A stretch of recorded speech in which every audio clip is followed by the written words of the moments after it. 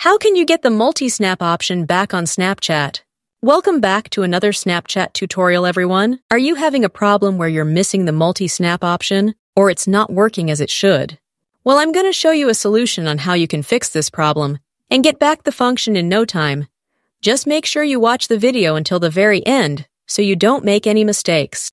Ordinarily, users could access the feature by tapping on this plus option at the right side of the screen until this menu with a bunch of options appears, and you can see that I have the multi-snap feature, so I can select it, and then I can take multiple snaps at once and send it to whoever I want to.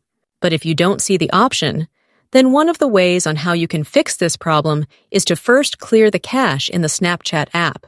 We can do that by tapping on our profile picture at the top left corner of our screen until we get to our Snapchat profile.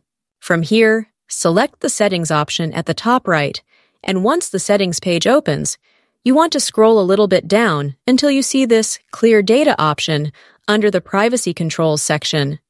Once here, select the Clear Cache option and then confirm your decision. Maybe you have some cache files or unnecessary data that may cause problems in your app, and this can also prevent you from seeing the multi-snap option. So just clear the cache in your Snapchat application and then log out from your account. Restart your Snapchat application, then log back into your account, and you will then fix your issue and the multi-snap option will reappear. Also, make sure you regularly update your Snapchat application to the latest version so you don't miss out on the latest features and functions that they offer. If you have any more solutions to this problem and you know how to get back the multi-snap option, please write the solutions in the comments down below so we can help more people. Thanks for watching and enjoy.